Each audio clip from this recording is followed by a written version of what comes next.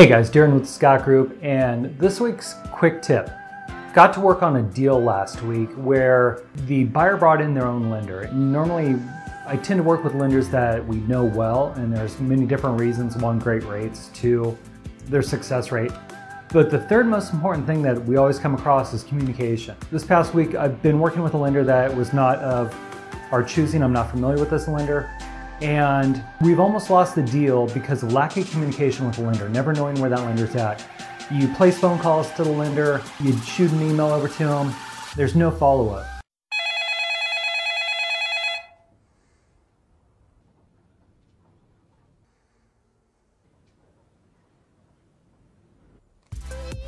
That's not how we typically work. We usually get multiple updates throughout the week, so you'll always know where you're at with the loan process. So I, as an agent, can share that with the selling agent, so we're always on the same page. When there's no line of communication with the lender, that can break down the deal. The agent, like myself, we're on the front line of the deal, and we're always communicating with the other agent involved.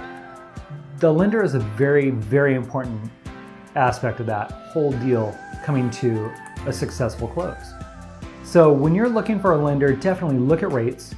Look at what the cost is, what their reviews are, but also ask them what kind of communication are they going to provide to you. It's a really big deal. So anyways guys, that's a quick 2-minute tip for this week. Thanks again. Don't forget to subscribe. Love to hear your comments. Take care.